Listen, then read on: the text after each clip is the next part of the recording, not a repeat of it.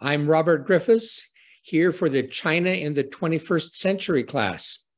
My wife Jeannie and I lived for 14 years in Greater China, and Chinese is our secret family language.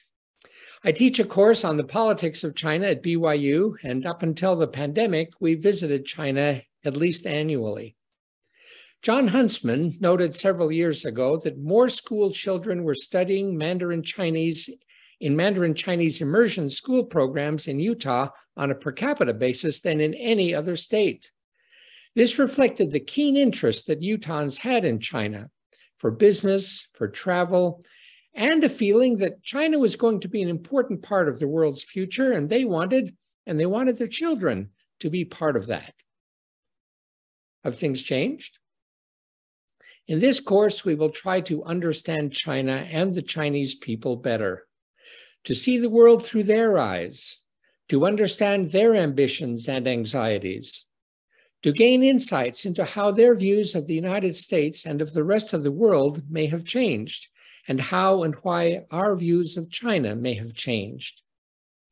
In this course, we will explore, among other things, questions such as, how does China see its place in the world? How does China view Taiwan, and why?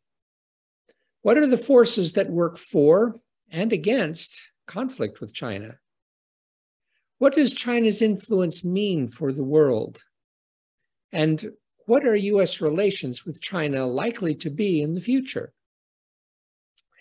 And at the end of the course, if you are able to answer each of those questions with confidence, there will be a place for you in the highest levels of the U.S. government and the United Nations, because you will know more than all the brightest scholars and policymakers on the planet. So on Tuesday mornings at 10 o'clock, beginning September 13th, join the China in the 21st Century class to find out whether everything in Walmart will continue to be made in China, whether Hollywood's biggest market for movies will be China, or whether we all need to learn how to use chopsticks. See you then.